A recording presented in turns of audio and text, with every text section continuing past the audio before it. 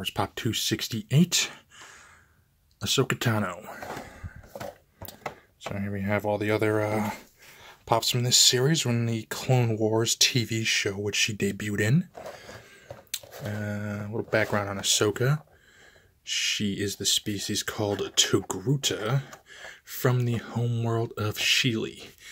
And if you're wondering about any other famous Togrutas, the only one that's notable is Shakti, and she did a really good job dying.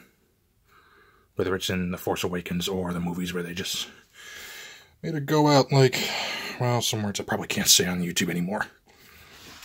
Anyway, so Ahsoka Tano, discovered on our homeworld by everyone's Dark Horse favorite candidate for favorite Jedi in Plo Koon.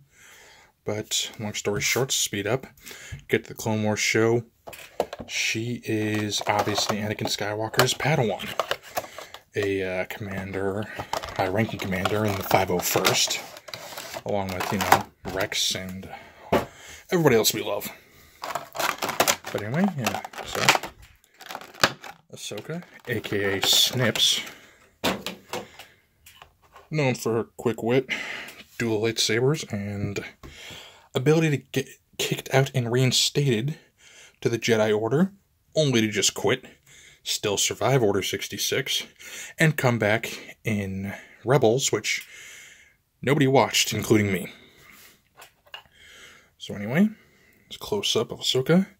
This one actually bobbles, but it's got that classic Star Wars stand, the regular face markings, which are actually part of the species, I guess you could call them tendrils, which is, it's not a hair, but it's actually part of her head.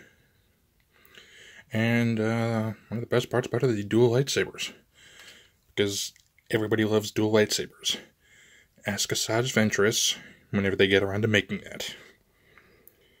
But anyway, Ahsoka Tano, who quickly, after 5 seasons of the Clone Wars, arguably became one of my top favorite characters in that show. Very worst top 5. But anyway, just a quick overview of Pop 268. Ahsoka Tano, banished Jedi Padawan, framed for murder, exonerated, and left the Jedi Order when we all realized that it was a complete hypocritical joke. There you have it. Oh, this you crazy mother...